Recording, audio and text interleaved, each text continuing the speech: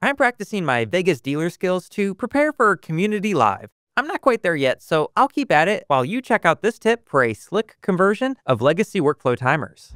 The workflow timer service was removed starting in OnBase 18. So as part of my upgrade to version 25.1, I need to convert my workflow timers to Unity scheduler tasks to ensure they continue executing as expected.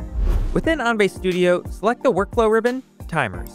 Here's a list of all the legacy timers within the specified repository. To take a closer look at one of these, I can navigate to it manually, but I've got a lot of life cycles and queues, so I'll use Find. And in Properties, I can see this is indeed a legacy timer. Okay, back on the timer conversion screen, I'm going to select all of these for conversion.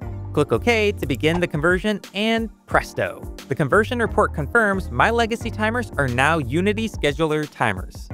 Now, I'm a curious person, so I'll also verify by checking the timer type. Fantastic. Let's also double check the configuration. Reset the server cache and launch and connect Unity Management Console. Expand Test Scheduler, click Tasks, right-click a converted timer, configure. And there you have it. My timer's configuration was successfully converted.